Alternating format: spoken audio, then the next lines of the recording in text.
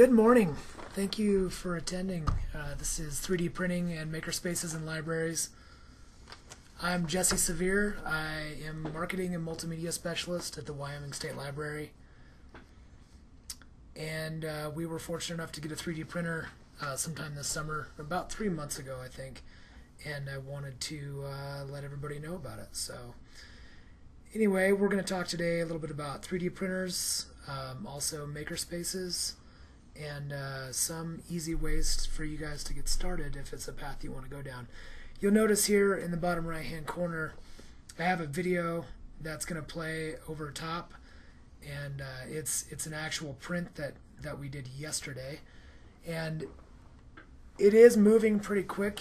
You'll notice that that's at 2.5 times regular pace. So this print overall took about an hour and a half, and today I think it's going to be 34 minutes. So you can watch that. I'm not going to tell you what it is yet, but you should be able to get it pretty quick. So anyway, that'll be something you can look at. Alright, so the printer. This is the printer that we have here at the Wyoming State Library. This is a hobbyist model.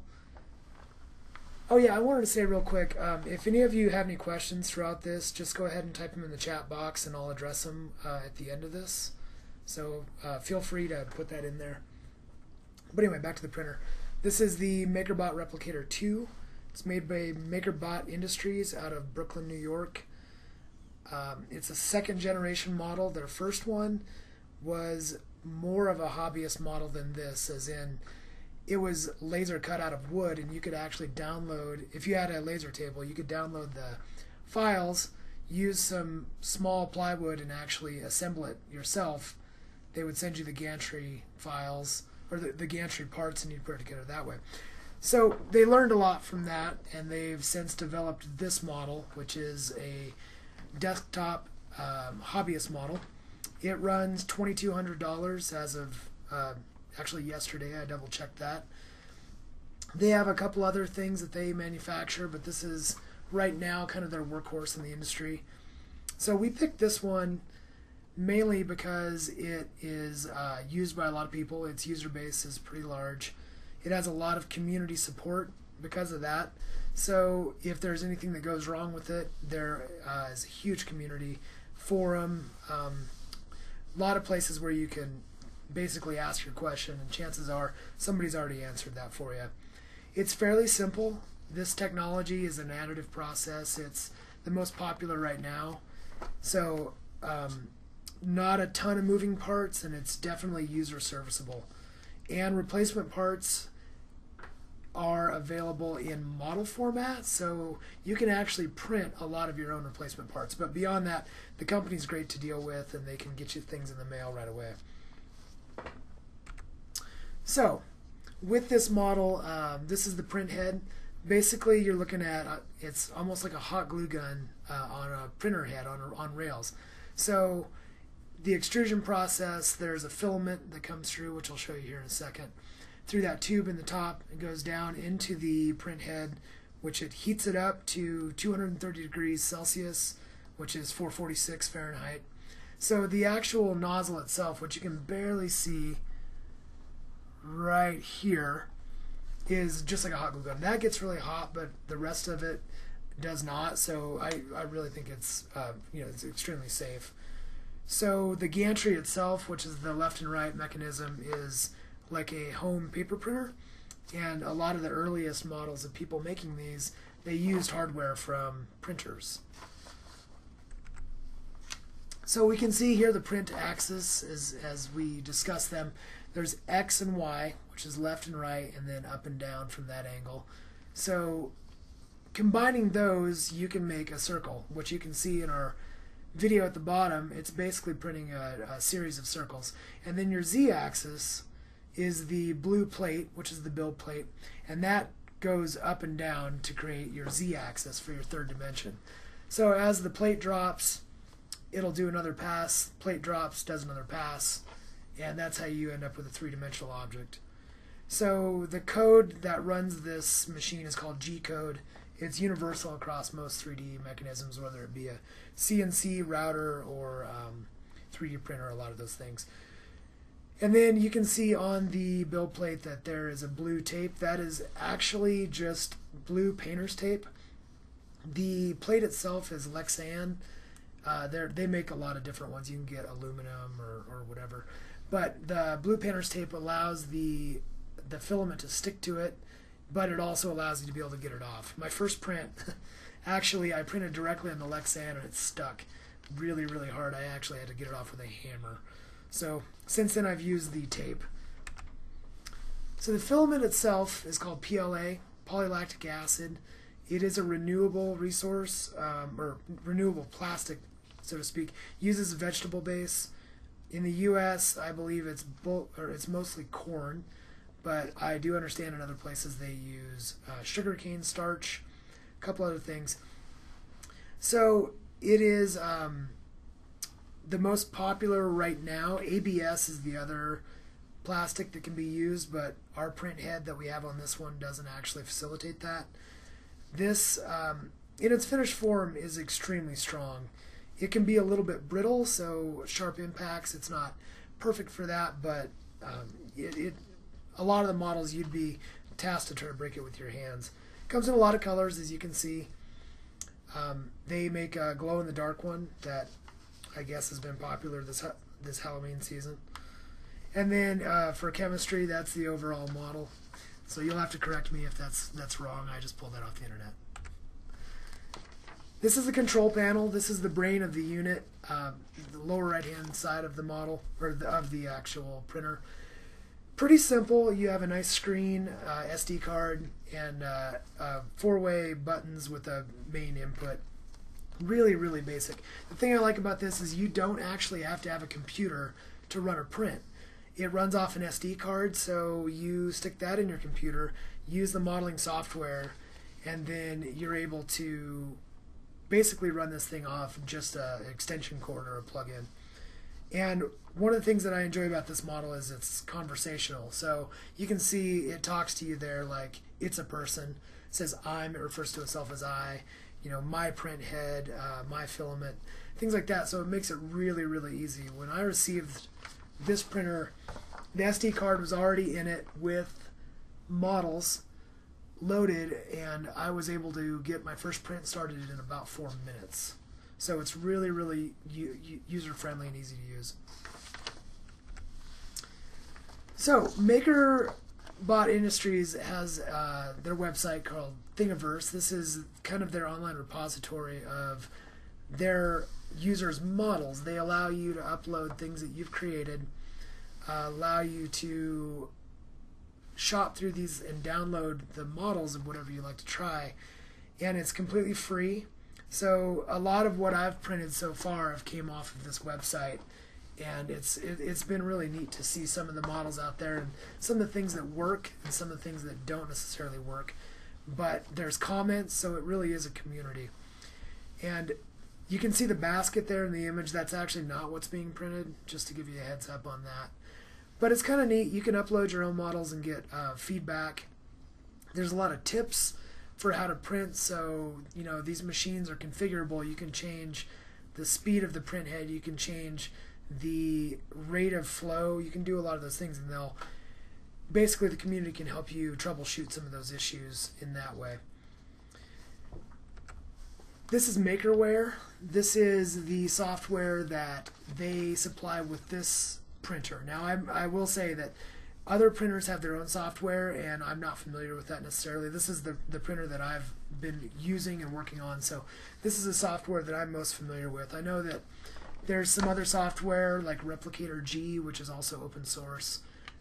This is free software. So you can see the model that I downloaded from Thingiverse. I have it there on the build plate.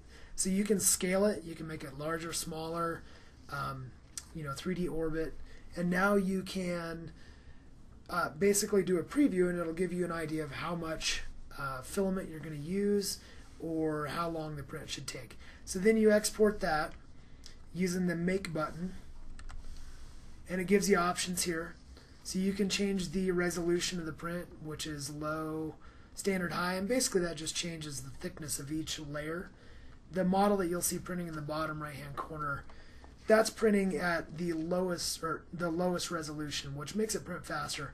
But the quality turns out really, really well. I'll show you a finished image, and you can see that even low is still really, really nice looking. So the next thing is SketchUp. And this is what I've personally chosen to use for my 3D modeling. You can use any CAD software to create your 3D models. But I've used this because it is very, very user-friendly. It's open source again. This is a product that Google actually had a part in developing. And an interesting story behind that is when they developed Google Earth, they wanted to have users go in and be able to model buildings or landmarks in their area, so that way they could populate the Google Earth map with actual 3D models that you could see when you browsed it. So they created a simple, easy to use 3D modeling software. Well, people realized pretty quickly that it was really powerful for a lot of other things. So it's kind of transitioned into a different role as just a general purpose 3D modeling software. So I'm going to show you a quick demo. This is actually live. This is a model that I put together. This is the Wyoming state flag. And the reason I picked this is because it's in 3 basic colors, red, white, and blue. And we happen to have those, so I thought it'd be kind of neat to model this. So I started with a JPEG of the flag on the build plate, or on the origin, and then from there I was able to trace the image. And so inside of here you can actually lift things just like that, in and out, and then I created these plates to correspond with the 3 different colors. So it's really, really easy to use, and for anybody that's interested in stuff, I would definitely recommend giving it a shot. So back to this, I can show you this is the actual printed model of what I designed in SketchUp. I was able to export that to a language that the printer would understand, and I was able to basically do the 3 different prints in the 3 different colors, and they nest inside of each other to create the finished model. I'm still working on it. It's I think that you can see my keyboard in the background. It's about 3.5 to 4 inches wide. And my goal is to be able to scale it up and down. I don't know, maybe make a keychain or something like that. But it was really more about me learning how to use the software.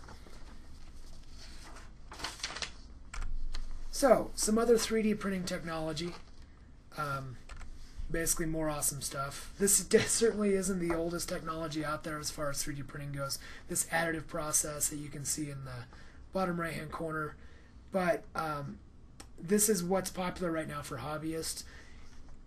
For industrial use, for other areas, they use different technology, and we'll explore some of that. So this is dual extrusion. As you can see there in the top picture, there's 2 extruders on the same print head. So basically you can print 2 different colors of filament at the same time. You can also print 2 different kinds of filament at the same time if you have it calibrated correctly. The model that we're looking at right now, or the model of printer we're looking at right now, is the MakerBot 2X, which is the experimental, and I believe it prints primarily in ABS.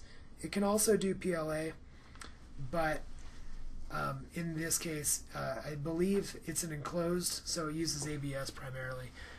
And also, it can use support material, which I'll get to. Actually, we can do that right now. So if you look at the bottom example with dissolvable filament, it basically can print the 2 different materials at the same time. So it'll print the ABS or PLA plastic, and then it'll have the dissolvable PLA in there, and then when you're done with it, you can put it into a household solvent. It's mostly non-toxic, or completely non-toxic actually I should say. And as that dissolves, then you have a model that is completely movable. So in this instance it's a bearing, and the ball bearings are loose from the rest thanks to that dissolvable filament.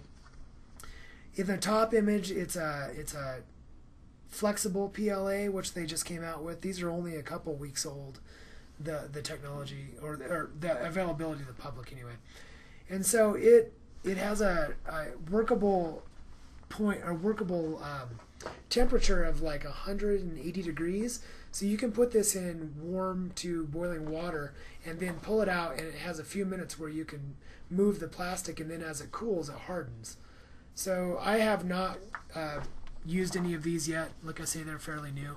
And then PVA is another, I believe it's water soluble, and I don't know. Again, I haven't used that one. So, but those are some other technologies that are available.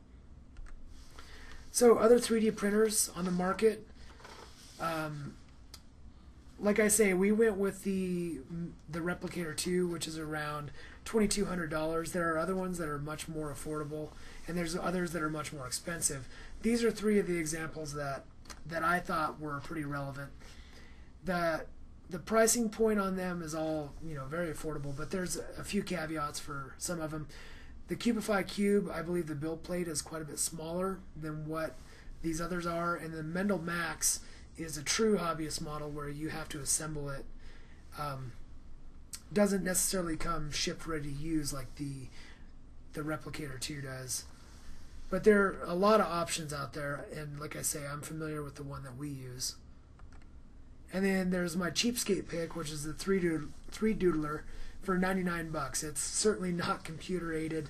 It's more like a pen that uses the same filament. It actually uses sticks of it.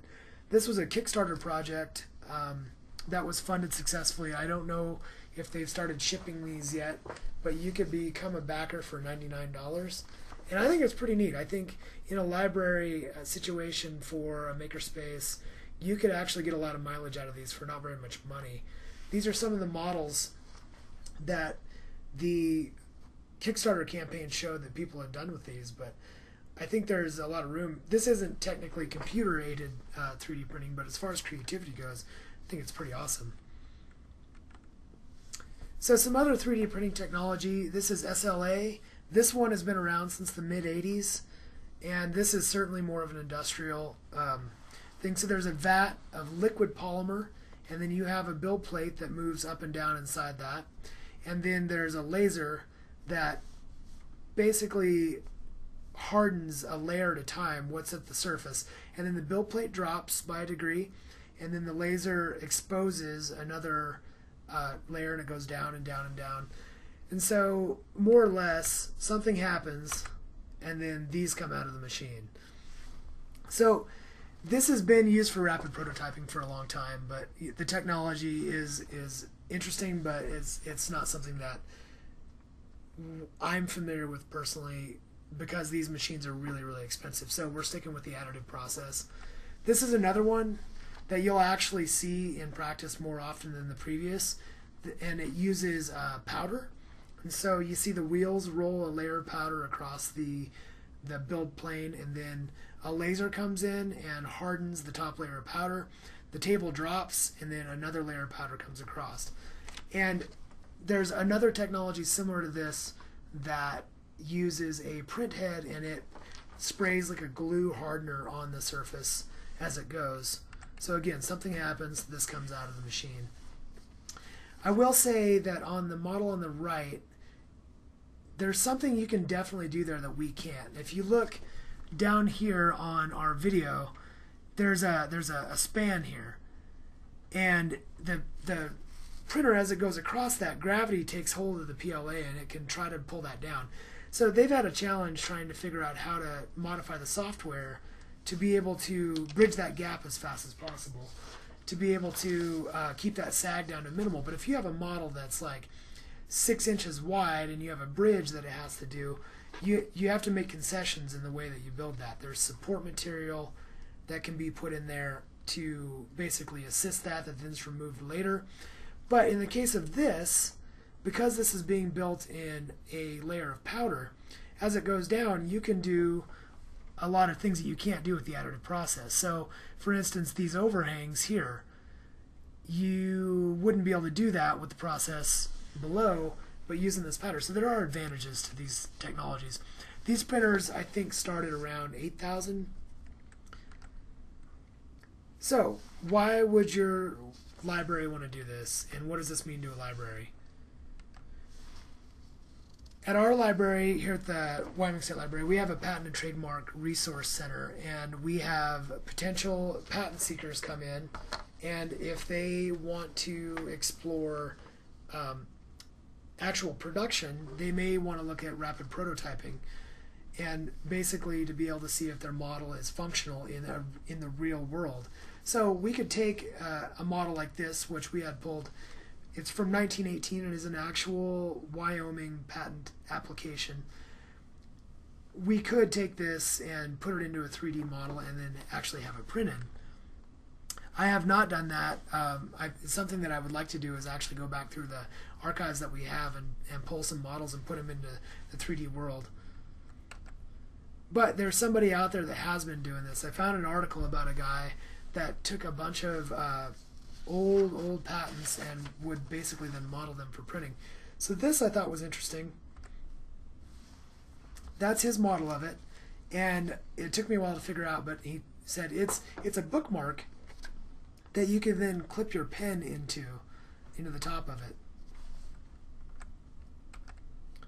This is another patent that he modeled after. This is a hat clip that basically allows ladies to keep their hat on their head in the wind. So rapid prototyping, we discussed. I had a little bit of experience with this. My lawnmower this summer, actually, the wing nut that holds the bars together broke, and I was thinking, I'm like, okay, now what do I do? Do I call the company and say, I need a replacement part for this, or what do I do? So what I did is I took the working one, and I got my tape measure and calipers out, and I measured it, and this I modeled in SketchUp. That's a screenshot of the actual thing that I produced, and then this is the finished model, and it worked perfectly. I have it on my lawnmower right now, so it's working perfect. And let me show you. These are the side-by-side of the factory one on the right and the one that I produced on the left. And if you couldn't tell, I made this one. So, on to makerspaces. So if you can't tell, the model at the bottom right hand, by the way, is a jack-o'-lantern. I thought that was pretty neat. It's fully customizable. I was able to pick the eyes, the nose, the mouth that I wanted. This came off Thingiverse. Like I say, the whole model takes about an hour and a half to print, and we've sped it up here for about 34 minutes. So makerspaces. What is a makerspace? This is one of the best definitions I've found. Basically a creative space where people can come together and share ideas and learn about making things. This is a pretty drastic example of how a library has taken over some of their space to create a makerspace. This is a program that they called Stacks to Hacks, and they actually took out some book stacks and built this interactive space.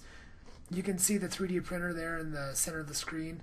That is actually the first MakerBot model that they had. You can see it's made out of wood. And then on the left, they're using a screen printing process to do like t-shirts, it looks like. And then the top middle, oh, by the way, this is Detroit Public, I should mention. The top center, they are doing some breadboarding and programming. So from IMLS, this is a statement of support, definitely, so I won't read the whole thing, but basically IMLS is behind the concept of using makerspaces as an opportunity to teach and educate, and also set up visitors for success, as a lot of people say that there's pretty high consensus about basically, looks like my model might have dropped out for a second. Oh yeah, I did a cold pause to, I had to print this at 2 different times, so you'll see it pause here, it comes back. Alright. So basically they say that there's going to be a lot of new technologies that our youth need to be at least educated about in the future. So having a makerspace with some of these things that people can get hands-on that they can't necessarily afford for their own use allows people to get familiar with these things. So an example that I like to think about is copier or a fax machine. At one point, the libraries were the place that people would go to actually experience those things.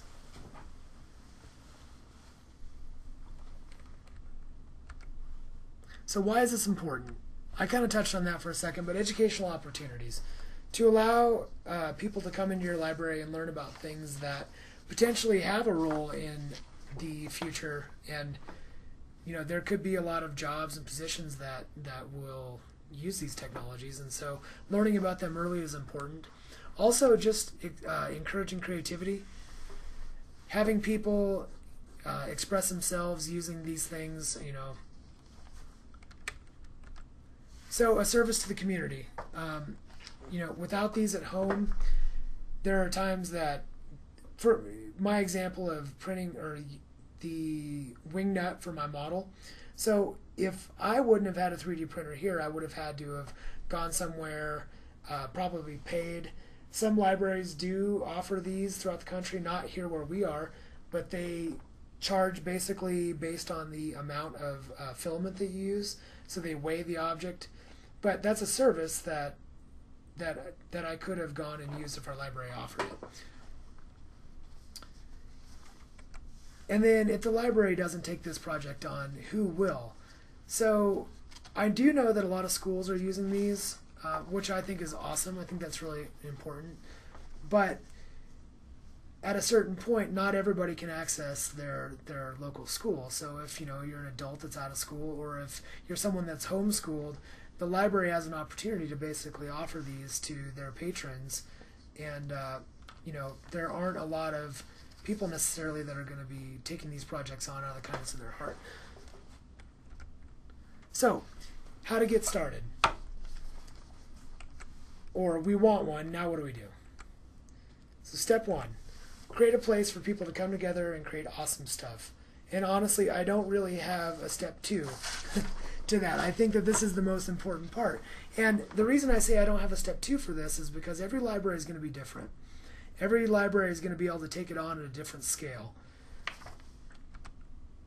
There are a lot of available technologies besides 3D printers. I think this is the one that we're seeing the most of. They're kind of the hot thing right now. But there's also things like laser cutters. They're called optical beds in a lot of situations. And they're a little bit more expensive. You can get into them for about the price of a good 3D printer. But it allows people to cut things out that can then be assembled into 3D models if they want to do that. I've seen a lot of custom game boards made with these, so it allows an outlet for creativity.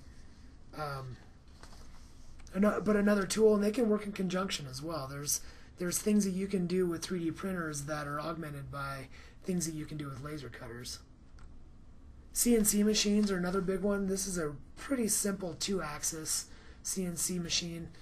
You can see it uses like a Dremel tool cutting head, and it moves on the X and Y axis. There are ones that do a lot more intricate things, but this model here runs about $1,200 versus the fully optimized ones that can be thousands and thousands. So the reason I bring this up is because these are not exactly affordable technologies in all instances. So if you're not ready for that type of a expenditure, this is a really good example I've seen of a small library. It's basically a cabinet with a bunch of tools and a bunch of things that people can use to build with. This is truly the makerspace model versus saying you have to have a certain technology or a certain expensive thing. But encouraging people to build things, I think, is important. And a lot of libraries already have craft spaces that basically have a lot of these things. But to add on to that, with a workbench, and then to add the opportunity for the technologies as your library sees fit is really, really important. So this is an example. Johnson County Library in Kansas. I like this one. You can see they have the MakerBot Replicator 2, just like we do, but they have it on a simple stand with the filament below it. And like I said, that printer is $2,200, and the PLA filament that you can see down below, those run between $48 if you buy it directly from Makerware, and we've actually purchased some of ours on Amazon for $35. And I have to be honest, I have hundreds of hours on this printer, and we haven't even ran through one entire spool of any particular color. But a couple of the other things I like that they did is they have a soldering station.